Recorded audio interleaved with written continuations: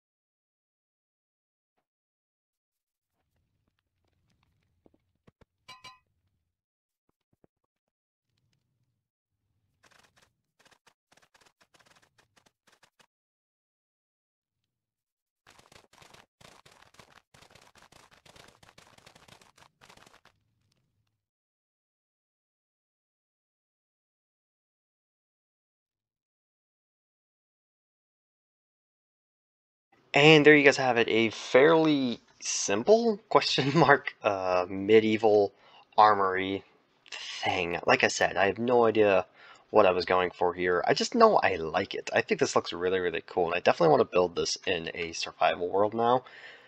Now, I do think there's some improvements to be made, and that's something that you should always take into account when you're building. Number one is this roof. I just, for the life of me, couldn't figure out what kind of roof design I wanted to go for. I wanted something more spherical, but I just couldn't really get the sphere to work in my mind, because I think of this A-frame up here, and that's where it makes this kind of like A design, as you can probably tell.